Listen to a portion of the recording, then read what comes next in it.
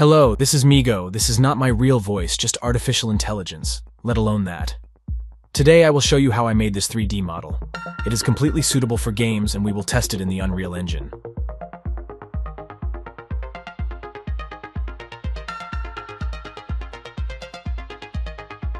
As you can see, the model runs without problems on the Unreal Engine. Well, let's start. Firstly, we do the modeling. Note, this design is completely from my imagination. So I did not use any reference pictures, as you see. I just add details to give the model the look of an advanced industrial electric generator. And I use the Hardops and boxcutter add-on to speed up the task.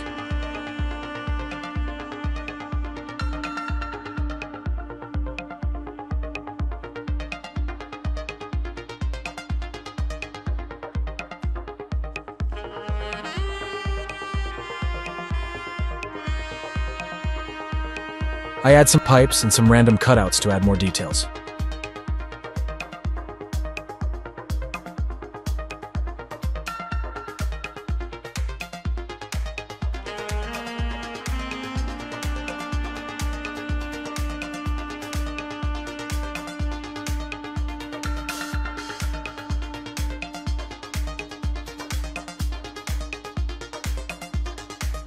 I'm just adding some random details.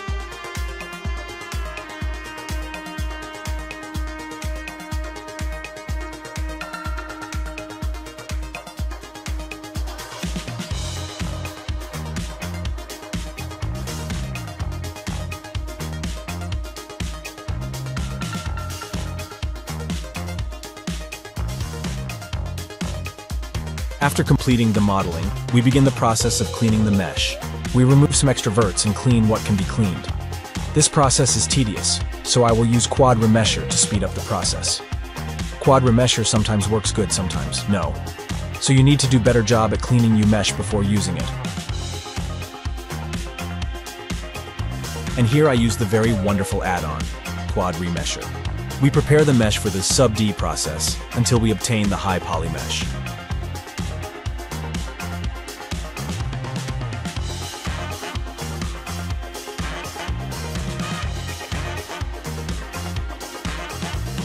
I repeat the same steps for all our pieces until we get a pure high poly model.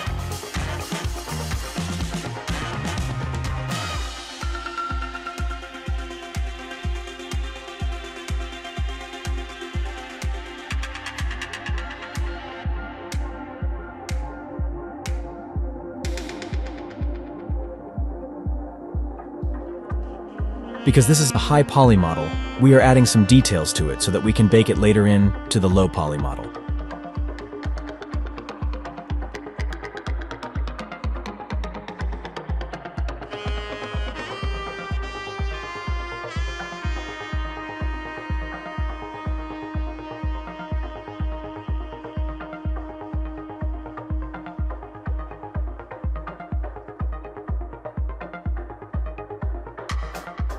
After that, we do the UV unwrap process to each piece of the model. The method I used is a fast and effective method, but it is not the best. I prefer to use this method because it is fast and because it reduces time, but it has some drawbacks.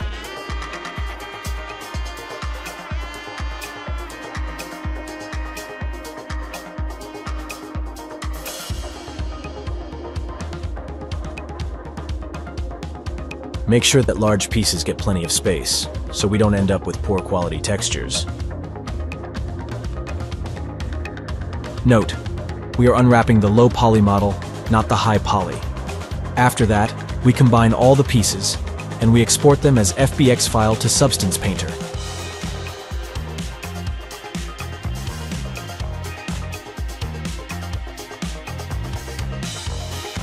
And try to bake the high poly into the low poly model, and see if there is any problems. Well, we have some unexpected problems.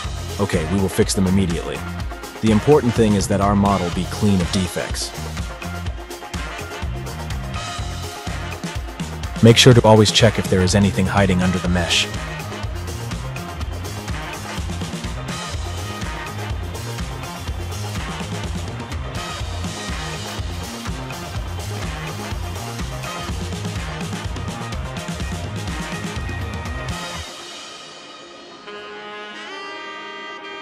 Well, things are looking good so far. Let's put a material and see what happens. Well, I have some problems with UVs. Well, these are some of the disadvantages that you will inevitably face if you use the method that I used. But it's not that important. We will fix it in a short time.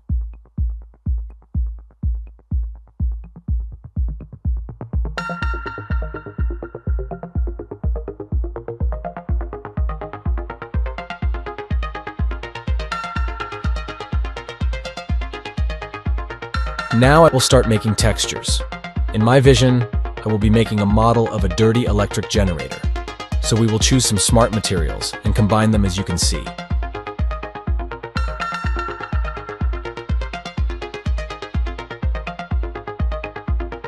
I will also add some details and text with alpha and stencils, using the height channel. This is really not a tutorial video about Substance Painter, so I will let you watch the process. So that you don't get bored, I'll tell you something good. You can download the model and use it for free from the link below the video. You can use the model for any purpose you want, whether in your game or in your own project. If you want to support me, just share the video.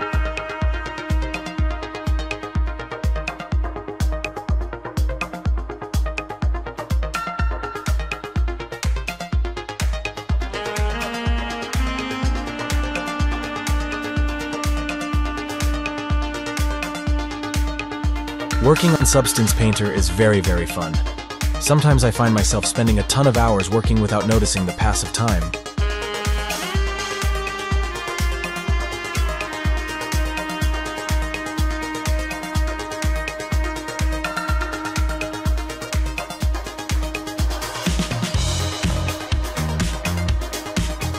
You may encounter some problems during the process of making the model. Do not complain and fix those problems. This will enable you to have experience over time.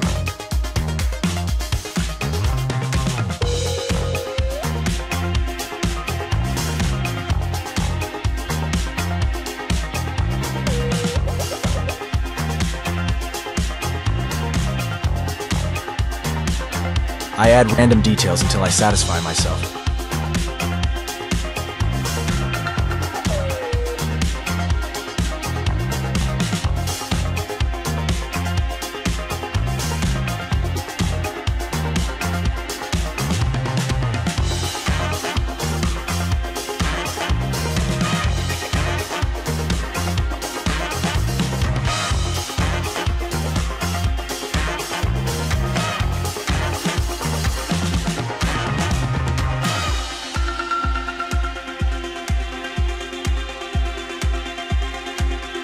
Experimenting with different materials is a good thing.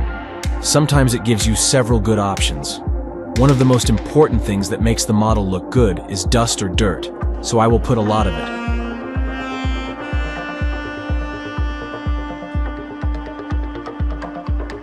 This model is not realistic, so I will take my time adding a lot of effects.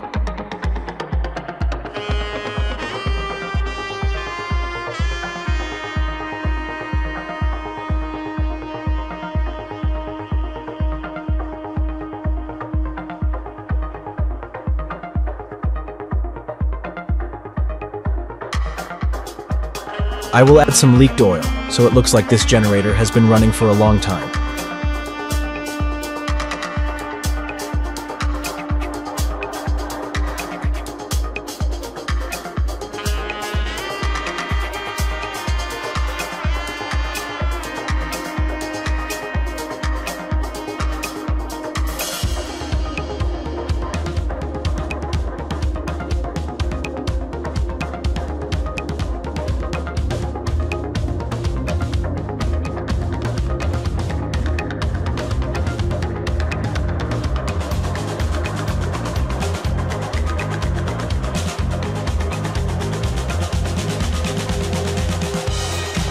This is not the best way to make models for games, but it is a quick method if you want to use it for your own projects. Don't expect Ubisoft to sign an employment contract with you. Ha ha ha. Just kidding.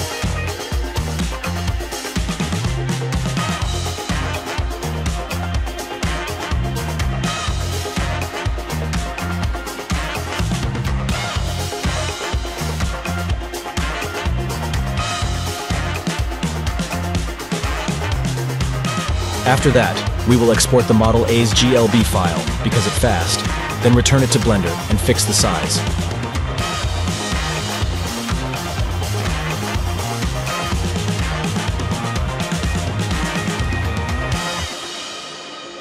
After that, we will extract it again as GLB file and try it in the Unreal Engine 5.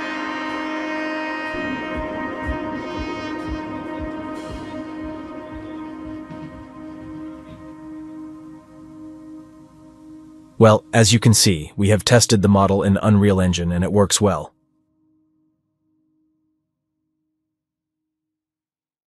If you have reached this stage, thank you for watching. And do not forget to like the video and subscribe if you're not a subscriber. My regards,